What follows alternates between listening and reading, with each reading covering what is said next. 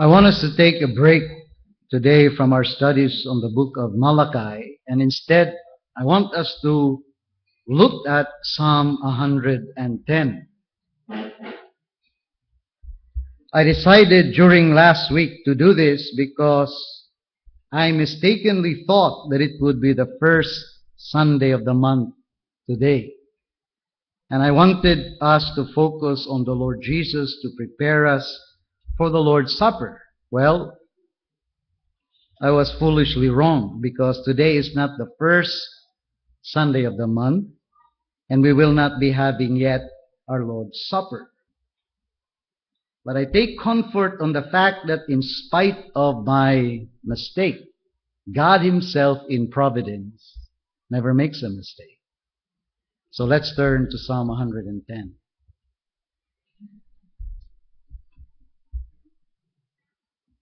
A Psalm of David. The Lord says to my Lord, "Sit at my right hand until I make your enemies a footstool for your feet."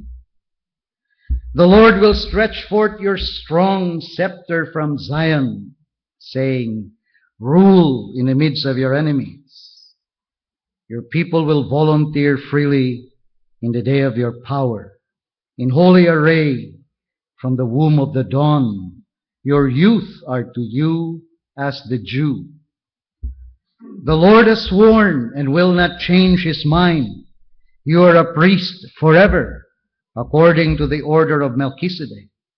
The Lord is at your right hand. He will shatter kings in the day of His wrath. He will judge among the nations. He will fill them with corpses. He will shatter the chief men over a broad country. He will drink from the brook by the wayside. Therefore, He will lift up His head. Many people today are not really clear about what the Lord Jesus is now doing in heaven. What is He doing in heaven after He died, rose again from the dead on the third day, and ascended into heaven? Many people don't have a clear idea what Christ is now doing in heaven. Now, in the book of Acts, we are told that He, that is the risen Christ, was lifted up while they, His disciples, were looking on, and a cloud received Him out of their sight. And being now out of our sight, we can no longer see what the Lord Jesus is doing in heaven. But knowing what the Lord Jesus is doing now in heaven is crucial to true biblical Christianity. It is not enough to know that Christ died on the cross, that He rose from the grave on the third day, that He has ascended into heaven. It is vital that we also understand what He is now doing in heaven. What is He doing in heaven? And one text of scriptures that is very helpful to that end is this psalm read in your hearing. This psalm is the most frequently quoted psalm in the New Testament scriptures. It is the psalm that the apostles frequently use in their preaching to explain to others what Christ is now doing in heaven. And what is so amazing about this psalm is that it graphically portrays the events that happen in heaven when Christ ascended into it, even before it actually happened in human history. Even before the events actually happen, it is as if David, the writer of the psalm, has been transported in time and space by the Holy Spirit to the future and is made to hear and to witness the events that were going to happen in heaven when Jesus would ascend into heaven even before it actually happened. And by the Spirit, David recorded in prophecy the things he saw, the things he heard, of things that were yet future, which he was made to hear and see in prophecy. And they are recorded in this psalm. Now, as we look at the psalm, I want you to note that it is divided into two parts. The first part runs from verse 1 to verse 3. And the second part runs from verse 4 to verse 7. And here we have what is called as the AB structure. You have a promise, then the note of victory is sounded, and then you have a promise again, and then a note of victory is sounded. So let us consider the first part of the Messianic Psalm. Note verse 1. The Lord said, or the Lord says to my Lord.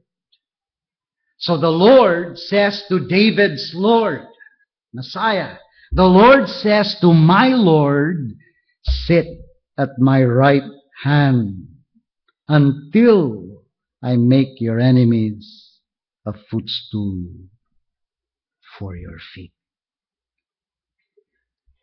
Now this is a promise made by God to Messiah, of which David in prophecy is made to witness and hear.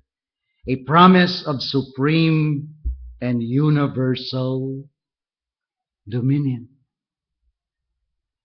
To sit at God's right hand is a metaphor of having supreme authority and dominion. God is the supreme being. To sit at His right hand is to have absolute power, dominion, and authority over everything. To make enemies a footstool is an ancient Near Eastern metaphor of complete subjugation. The Lord says to David's Lord, Messiah, sit at my right hand until I make your enemies a footstool for your feet.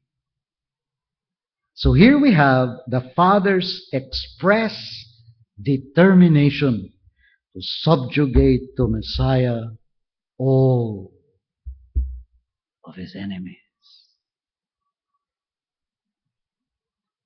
The Lord said to my Lord, sit at my right hand until I make your enemy. His reign begins. And that reign continues until every last enemy has been brought into submission to Messiah. And when was this Messianic Psalm fulfilled? Well, the Bible is clear at the ascension of Christ. Turn to Acts chapter 2. In Peter's interpretation of this psalm, under the infallible guidance of the Spirit, the apostles of Jesus were the official interpreter of the Old Testament scriptures. And notice here what Peter on the day of Pentecost said about the events that were happening. After having referred to many of David's psalms that speaks of Messiah, beginning from verse 25, for David says of him, of Messiah, I saw the Lord always in my presence. He is at my right hand, so that I will not be shaken. Therefore my heart was glad, my tongue exulted. Moreover, my flesh also will live in hope, because you will not abandon my soul to Hades, nor allow your Holy One to undergo decay. You have made known to me the ways of life, and will make me full of gladness with your presence. And then here Peter interprets what those psalms refer to. Who is it referring to? Brethren, verse 29, I may confidently say to you regarding the patriarch David that he both died and was buried, and his tomb is with us to this day. In other words, in those psalms penned by David, he is not speaking of his own experience, because David died, David is rotting in the grave, and his tomb is still there in Jerusalem up until the time of the preaching of this sermon. So it's not referring to David. Although David penned those words, he was not talking about himself. He was talking of Messiah. Verse 30. And so because he was a prophet, David, and knew that God had sworn to him with an oath to sit one of his descendants on his throne, he looked ahead and spoke of the resurrection of the Christ, that he was neither abandoned to Hades, nor did his flesh suffer decay. This Jesus God raised up again, to which we are all witnesses. Therefore, having been exalted to the right hand of God, and having received from the Spirit the promise, or from the Father the promise of the Holy Spirit, he has poured forth this which you both see and hear. And then he explains. Notice verse 34. For it was not David who ascended into heaven, but he, David himself, says, and then from Psalm 110 verse 1, the Lord said to my Lord, that is David's Lord, sit at my right hand until I make your enemies a footstool for your feet. Therefore, let all the house of Israel know for certain that God has made him both Lord and Christ, this Jesus whom you crucified. In other words, Peter, under the infallible guidance of the Spirit, said that Psalm 110 was fulfilled at the ascension of Jesus into heaven. It was not David who ascended into heaven. And many of those psalms he wrote where he was not referring to his own experiences, but to the experiences of Messiah. He was writing as a prophet. And it was not David who ascended into heaven, but Messiah. Sit at my right hand until I make your enemies a footstool for your feet. So even before it actually happened, David already saw what would actually happen in the Spirit. It is as if David has been transported forward in time 1,000 years before the event would happen. He alone of all the biblical writers was permitted to witness what happened when Jesus ascended into heaven. And now Jesus is reigning as God's mediatorial king in fulfillment of what God promised David, to sit one of his descendants on his throne. This descendant of David, who is also David's Lord. Remember what Jesus said to the Jews, that if Messiah is David's son, how can he be David's Lord? He is both. And so, God fulfilled this prophecy that David records when Jesus ascended to heaven. He sat at the right hand of God and began his mediatorial reign. Sit at my right hand until I make your enemies a footstool for your feet. Christ has begun His mediatorial reign. It is not something that will happen yet in our future. It happened when He rose from the grave, never to die again, ascended into glory. The prophecies of the Old Testament about the reign of David's son began.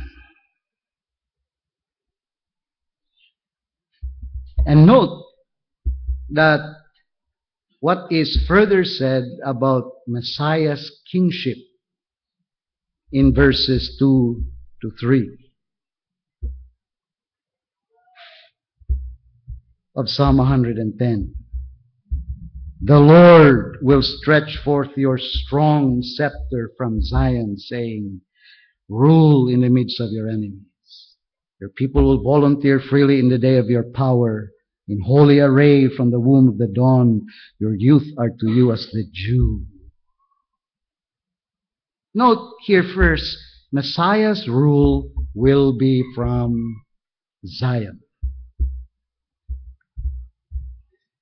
In verse 2, rule, the Lord will stretch forth your strong scepter from Zion. The symbol of the authority of a king. And where is this king reigning? Zion, saying, rule in the midst of your enemies. And where is Zion? Well, obviously, Zion here refers not to earthly Zion, Zion on earth, but to heavenly Zion, the place of God's special presence, of which the earthly Zion at the time of David was only a shadow. And this is clear from the passage already quoted earlier in Acts 2:34. It was not David who ascended into heaven, heavenly Zion, but he himself says, the Lord said to my Lord, sit at my right hand until I make your enemies a footstool of your feet. So David was not referring to earthly Zion. David was referring to heavenly Zion, of which earthly Zion was just a shadow. And Messiah, as king, as God's mediatorial king who began his reign when he ascended into heaven, where is the center of his throne, of his kingship? Zion, heavenly Zion, of which the earthly Zion was just a picture, a shadow. And second thing said about Messiah's kingship here in these verses is that Messiah's kingship and rule will extend to his enemies' territory. Verse 2 of Psalm 110. The Lord will stretch forth your strong scepter from Zion, heavenly Zion, saying, rule in the midst of your enemies. He will rule in the midst of their enemies. Although Messiah will rule from Zion, heavenly Zion, yet he will rule even in the midst of his enemies on earth. Even while the enemies are raging and opposing and rebelling, his rule and kingship does not change the fact that Messiah rules, and he rules even in the midst of his enemies. We find an expansion of this prophecy in Psalm 2, which is another Messianic Psalm. If you turn there for a moment. In Psalm 2, and notice again how this psalm is interpreted in the New Testament. Why are the nations in an uproar, and the peoples devising a vain thing. The kings of the earth take their stand, and the rulers take counsel together against the Lord and against His anointed, Christ, saying, "Let us tear their fetters apart and cast their cords from us." And notice how God responds to this rebellion. He who sits in the heavens laughs. The Lord scoffs at them. Then He will speak to them in His anger and terrify them in His fury, saying, "But as for me, I have installed my King upon Zion, my holy mountain." And then Messiah speak, "I will surely tell of the decree of the Lord. He said to me, you are my son. Today I have begotten you. Ask of me, and I will surely give the nations as your inheritance, and the very ends of the earth as your possession. You shall break them with the rod of iron. You shall shatter them like earthenwares." Now, notice here the picture is that the nations are in rebellion against God and God's appointed mediatorial king. They are rebelling against Him. They don't want to be subject to God and subject to God's appointed king. Let us tear their fetters apart, cast their cords from us. But in spite of human rebellion against God and against His appointed king, the Lord simply laughs and says, "You cannot frustrate my purpose. I have installed my king. In spite of your rebellion, I have installed my king upon Zion, my holy mountain." Heavenly Zion. And notice how the church interpreted that psalm in Acts chapter 4 and verse 23. Christ died, rose again, ascended into heaven, and the disciples preached and proclaimed the gospel, but the church was persecuted by the world.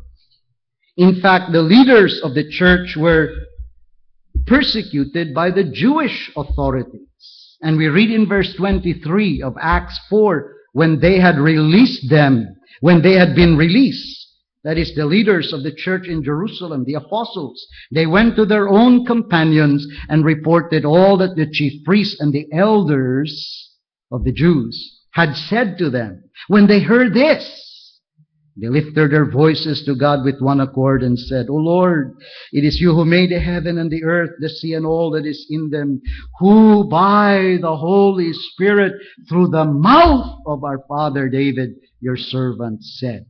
And then the psalm, that Psalm 2. "Why did the Gentiles rage and the peoples devise futile things? The kings of the earth took their stand. The rulers were gathered together against the Lord and against His Christ, His anointed." And then verse 27, "For truly in this city, Jerusalem, they were gathered together against your holy servant Jesus, whom you anointed, both Herod and Pontius Pilate, along with the Gentiles and the peoples of Israel, to do whatever your hand and your purpose predestined to occur. And now, Lord, take note of their threats and grant that your bondservants may speak your word with all confidence." You see how the church interpreted that psalm? It came to its hedge when Christ came in the city of Jerusalem, and the Jews and the Gentiles rejected Him, had Him crucified. But He who sits in the heaven laughs. Nobody can frustrate what He has predestined to occur. What they did was in full accord with what God predestined to occur. He has installed His King on heavenly Zion. So, Messiah is promised universal and supreme dominion. He rules in heavenly Zion. His rule extends to his enemies' territory. Rule in the midst of your enemies.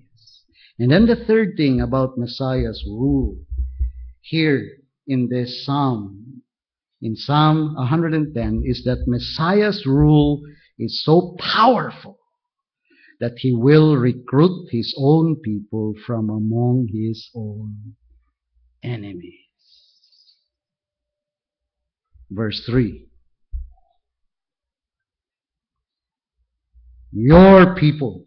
This is the Lord saying to David's Lord, your people will volunteer freely or will be made willing in the day of your power, in holy array from the womb of the dawn. Your youth are to you as the dew. Your people will volunteer freely or will be made willing in the day of your power. The picture here is that Messiah is gathering a people to himself, a volunteer army. And this volunteer army, Messiah recruits from his very enemies. That's how powerful Messiah is as he reigns, even in the midst of his enemy. He recruits his own people from among his enemies. To better the words of another, Messiah has entered the very camp of the enemy. From the veritable ranks of the armies of his hostile enemies, the Son of God recruits his own people. Not a few are enrolled in his ranks from the very gates of hell. They are numerous as the drops of dew at daybreak. They come from every nation, tribe, and people. Each follower of the Lamb once shared the hatred of Messiah's person and rule, once eagerly rebelled against his law and throne. But now they are arrayed in shining purity, like the glistening dew of the early dawn. Such is the greatness of Messiah's might that none had been forced into his service. The army of Christ has never conscripted its truth, that is, forced people to join the army of Christ. Each one has been mysteriously made willing in the depths of his being.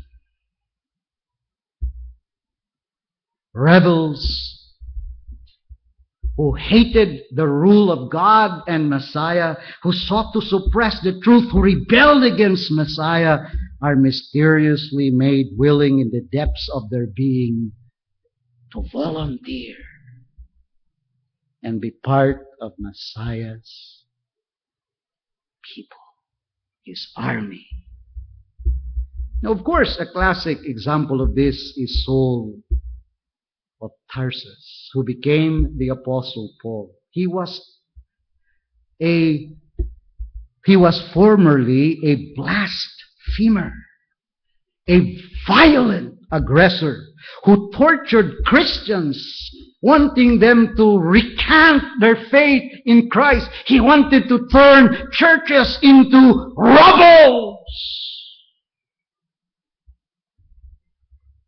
But the Lord appeared to him on the road of Damascus and turned him completely around, making him willing in the day of his power, and became one of the greatest generals in the Lord's army. And if you read church history, that happens over and over again. Augustine, the wayward genius, a hater of God, an immoral man, who believe that God is both good and evil, the yin and the yang, that there is really no morality because evil is part of God and good is part of God. And he indulged himself in the desires of his flesh until God completely turned him around.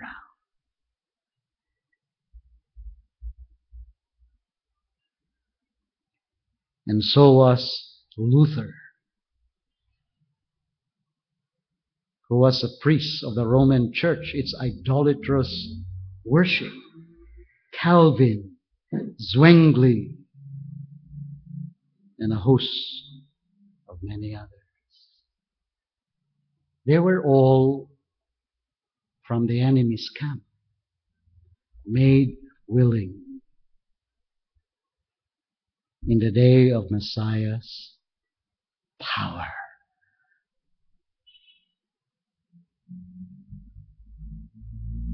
Well, that is the first part of this Messianic Psalm.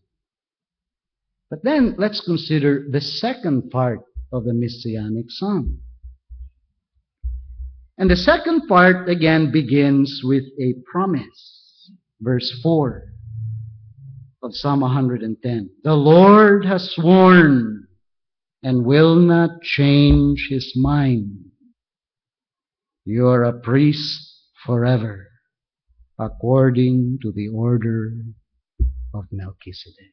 The psalmist resumes quoting the Lord's word to David's Lord. And here we have an oath God makes to Messiah. An oath that God said he will never revoke. The Lord has sworn and will never change his mind. It's a covenant he makes with Messiah. And here we see that Messiah will be a priest forever, according to the order of Melchizedek. He will not only be a priest with a universal supreme dominion, reigning in the midst of God's enemy, reigning until everyone will be subjugated, reigning as one so powerful that he recruits his own people from the enemy's territory. He is more than just a king. He is promised a permanent priesthood. You're a priest forever, according to the order of Melchizedek. So he will be a kingly priest or a priestly king. And why does Messiah have to be both king and priest? Well, the answer is not that hard to find. All who become part of the people of Messiah, made willing in the day of his power, are still sinful and therefore in need of a priest, a mediator. Remember that all of them once were rebels against God, were enemies against God and against Messiah. They are recruited from the enemy's camp. They once were rebels, but Messiah made them willing in the day of his power. Moreover, remember that even the most faithful people of Messiah are still sinful, and none of them can live a perfectly righteous and holy life before God.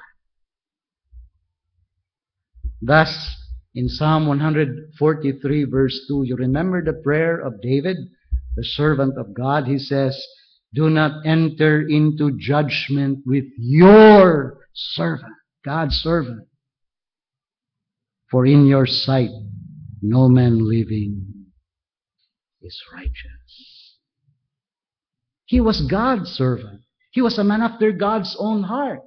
And yet David says, do not enter into judgment with me. Do not judge me according to the strictness of your justice. For if you will do that, no man living can stand.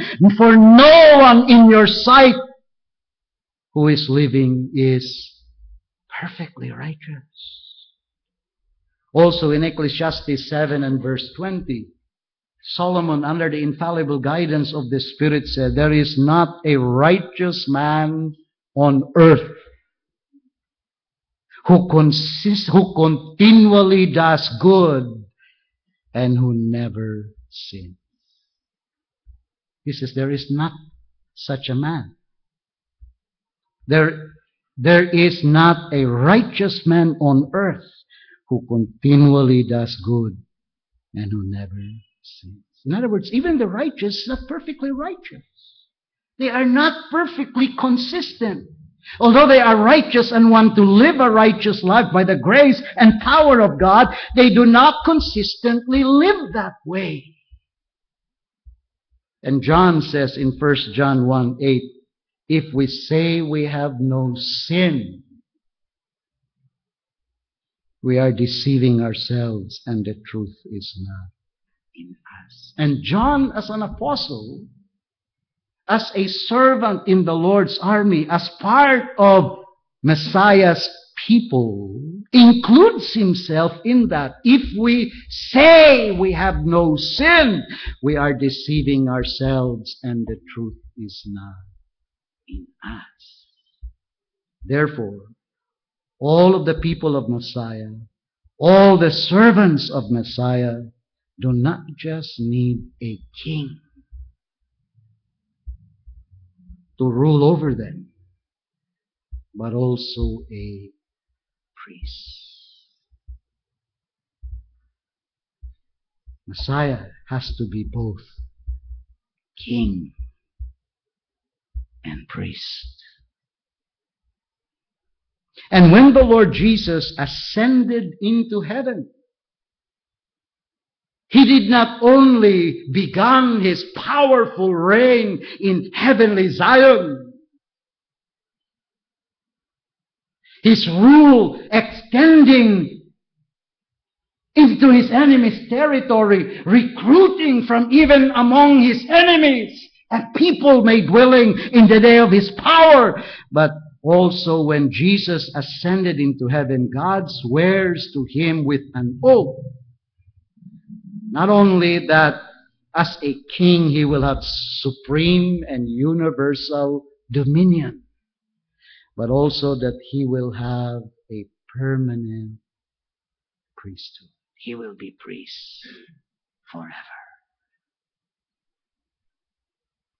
The exposition of this promise is found particularly in the book of Hebrews. Let us look at some of those texts.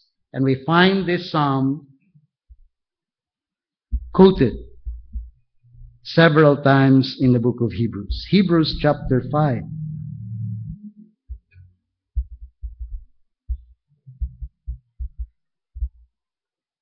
And verse 1 and following. For every high priest is contrasting the Levitical priesthood under the old covenant from Christ's high priesthood under the new covenant. For every high priest taken from among men is appointed on behalf of men in things pertaining to God, in order to offer both gifts and sacrifices for sin. He, the priest, can deal gently with the ignorant and misguided, since he, the priest under the old covenant, himself also is beset with weakness. And because of it, he is obligated to offer sacrifices for sins and for the people, so also for himself. And no one takes the honor to himself, but receives it when he is called by God, even as Aaron was. So also Christ did not glorify himself so as to become a high priest, but he who said to him, "You are my son, today I have begotten you." Just as he says also in another passage, "You are a priest forever, according to the order of Melchizedek." In the days of his flesh, he offered up both prayers and supplications with loud crying and tears to the one able to save him from death, and he was heard because of his piety. Although he was a son, he learned obedience from the things he suffered, and having been made perfect, when he rose from the grave, he became to all those who obey him the source of eternal salvation. being designated by God as a high priest according to the order of Melchizedek. Made perfect. Made perfect in a sense that he had learned obedience through suffering. Made perfect in a sense that not that he once was disobedient and then learned obedience in a sense of no longer being disobedient, but as the demands of obedience increase, he experiencely learned obedience, and through the suffering he had to experience an obedience in those demands. As the God-man, he has reached that state of being a perfectly fit high priest. When he rose from the grave, ascended into heaven, and the Father swore to him with an oath,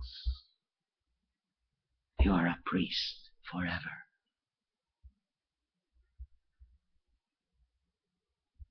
According to the order of Melchizedek. So if you're wondering what Jesus is doing now in heaven, he's reigning as king, he is ministering as priest forever. Hebrews 6, verse 17.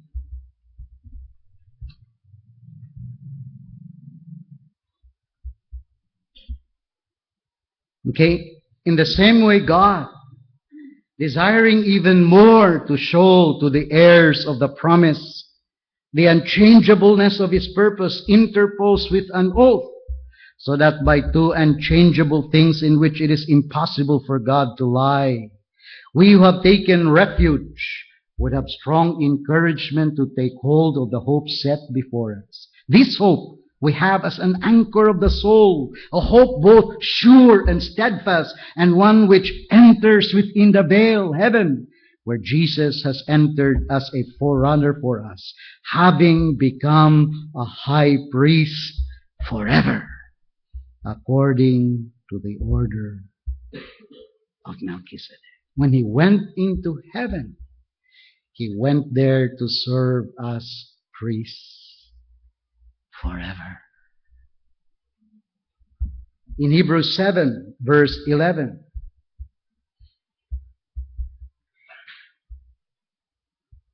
verse 11, as the writer explains and expands on this. Now, if perfection was through the Levitical priests, the old covenant priesthood, the priesthood instituted by God during the time of Moses. Now, if perfection was through the Levitical priests, on the basis of it, the people received the law.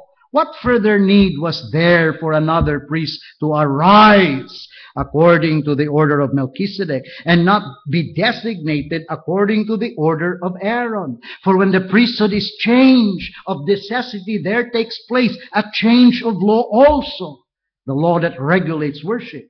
For the one concerning whom these things are spoken belongs to another tribe, from which no one has officiated at the altar. For it is evident that our Lord was descended from Judah, not Levi, a tribe with reference to which Moses spoke nothing concerning priests. And this is clearer still if another priest arises according to the likeness of Melchizedek, who has become such not on the basis of a law of physical requirement, but according to the power of an indestructible life. For it is attested of him, "You are a priest forever, according to the order of Melchizedek." What was the order under the old covenant?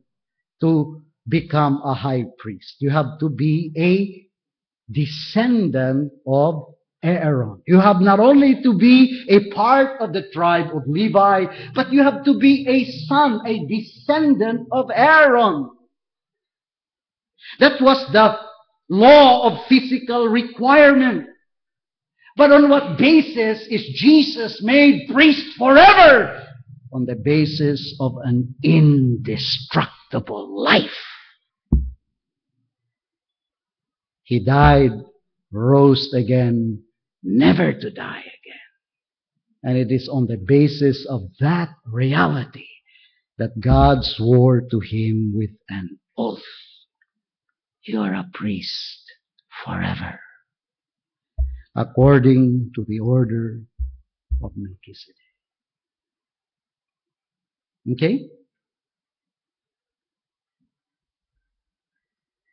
And notice further in verse 18 of Hebrews 7. For on the one hand, there is a setting aside of a former commandment, the old covenant physical requirement of a priest, because of its weakness and uselessness. For the law made nothing perfect, the old covenant. On the other hand, there is a bringing in of a better hope, through which we draw near to God, inasmuch as it was not without an oath. For they indeed became priests, the Levitical priests, without an oath, but he with an oath, through the one who said to him, "The Lord has sworn, and will not change his mind. You are a priest forever." So much the more also, Jesus has become a guarantee of a better covenant. The former priests, the Levitical priests, on the one hand existed in greater numbers because they were prevented by death from continuing. But Jesus, on the one hand, because he continues forever, he will never die again, holds his priesthood permanently. Therefore he is able also to save forever those who draw near to God through him, since he always lives to make intercession for them. He is priest forever on the basis of an indestructible life. When he died, rose again, he will never die again. He has been made perfect forever. And the Lord sworn to him with an oath, not only that he will be king and reign as king until all his enemies are subjugated, but also that he will be priest forever. And he began that powerful reign as king and priest when he ascended into heaven. The Lord swore to him. And what is interesting is that David, long before it happened, had been made to hear and witness. Long before it happened, what was going to happen? And then turn to Hebrews chapter 8. Just one more text in connection to this. Hebrews 8 verse 1. Oh, the main point in what has been said is this: we have such a high priest who has taken his seat at the right hand of the throne of the majesty, where? In the heavens. This priest is also a king. He sits on the right hand of the throne of the majesty in the heavens. And then verse 2, a minister in the sanctuary and in the true tabernacle, which the Lord pitched, not man. For every high priest under the old covenant is appointed to offer both gifts and sacrifices. So it is necessary that this high priest has also something to offer. For if he were on earth, he would not be a priest at all, since they are those who offer the gifts according to the law, the old covenant, who serve a copy and a shadow of the heavenly things. Just as Moses was warned by God when he's about to erect the temple, for see, he says, that you make all things according to the pattern which was shown you on the mountain. But now he, Messiah, has obtained a more excellent ministry, by as much as he is also the mediator of a better covenant, which has been enacted on better promises.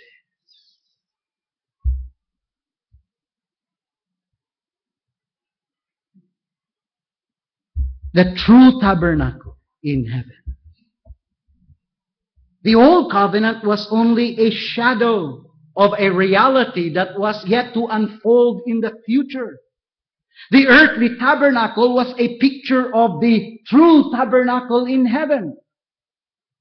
The priesthood under the old covenant only foreshadows the priesthood of Christ. And when Christ came, he entered into the true tabernacle in heaven to begin his reign as king, as well as his service in the sanctuary as priest forever.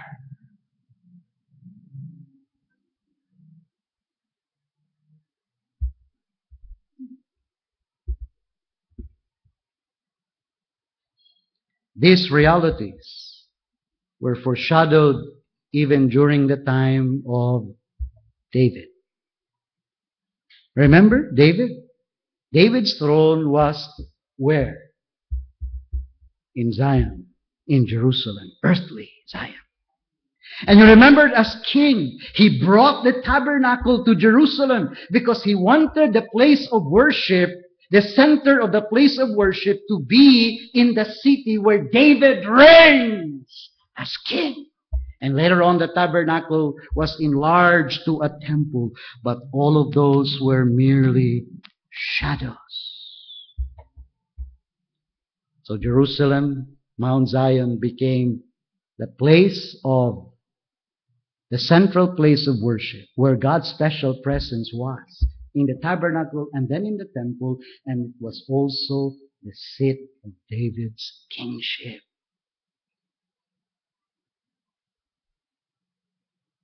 The same is true now of Messiah. He reigns in heavenly Zion and also minister as priest in heavenly Zion. And later, heavenly Zion or heavenly Jerusalem will come down on earth at the second coming of Christ. So the Lord promised him not only to make him king with universal supreme dominion, but the Father swore to him with an oath when he ascended into heaven to be priest forever.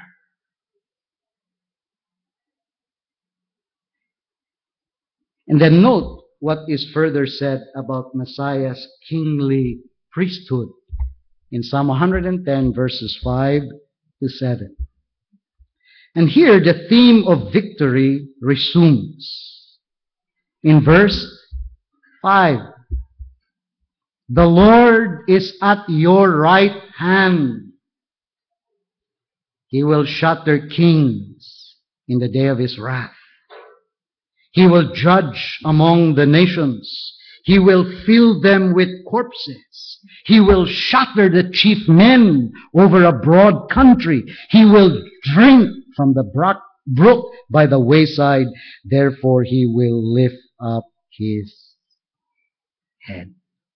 Here the theme, as I have said, of victory resumes. It portrays Messiah's final assault on his enemies and his complete victory over them. None of his enemies will be left standing. And this will happen only at the second coming of Christ. When Messiah comes again in glory, he will completely destroy all those who are his enemies. He will completely destroy all those who rebel against him.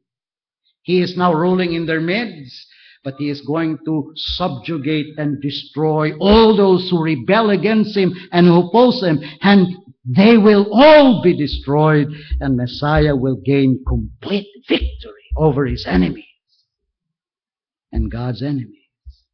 None will be left standing who opposed him. And the book of Revelations makes it clear that at that particular time, God will recreate the heavens and the earth. And heavenly Zion will be reunited with the recreated and perfected earth.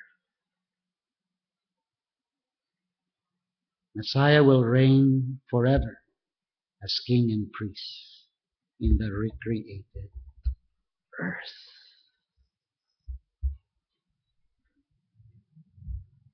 So this is what the Lord is now doing in heaven. He is reigning as king in heavenly Zion. And reigning even in the midst of his enemies. Even though people in the earth are rebelling against him, that does not mean that Messiah is not now reigning. He is reigning as king. And the rebellion of the people is not going to frustrate what God has planned and purposed and predestined to occur. He is reigning even in the midst of his enemies, recruiting his own people from the enemy's territory. And this king is also serving now as priest in heaven forever. Because his people are still sinful, and his people are still in need of his priestly work. And his priestly work is a permanent one. He will not delegate it to someone else. He is priest forever. He will never grow old. He will never die. He is a priest forever. So in the light of this, let me ask you, is Jesus Christ your King? Do you acknowledge and submit to his kingship? His rule over you in providence. His rule over his people through his word. Do you acknowledge him as king, ruling in the midst of the enemy, guiding the events of providence, and dictating to his servants in his word as to what he requires of you? Is he your king? Do you acknowledge and submit to his kingship? Are you on his side or not? You see, the only real safe place to be is to be on his side. And remember that there is no middle ground here. The Lord made it clear in Matthew 12:30, he who is not with me is against me. Either you are for him or you're against him. You cannot say, no, I'm in between. You can't. You're either with him or you're against him. If you don't acknowledge his kingship and submit to his kingship and live by his laws and trust in his providences as king, then you are not on his side. You're against him. And my friend, if you take that side, you're a fool. You're a fool.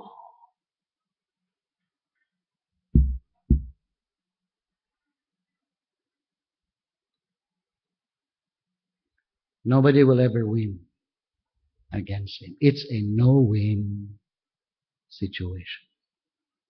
If you're against him, you'll never win.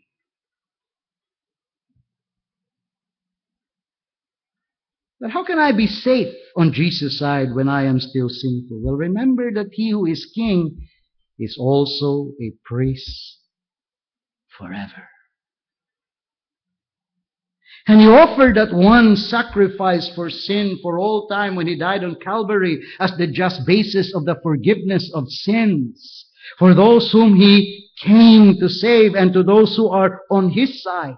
And he continually intercedes for his people on the basis of that blood shed on Calvary to ensure their preservation and their complete and ultimate salvation. He is priest forever.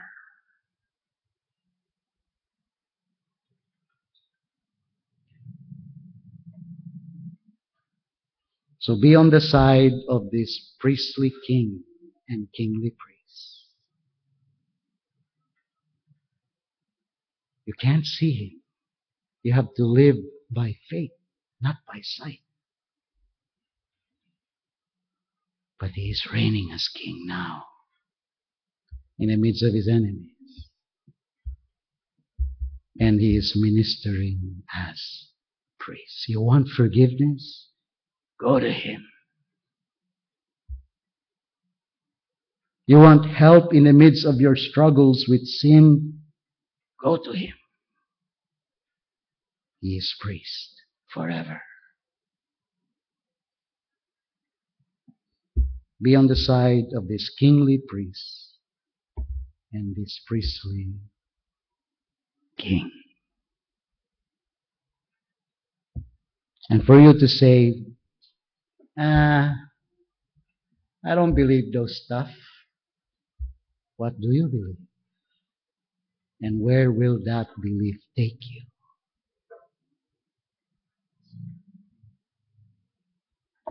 Where will it take you?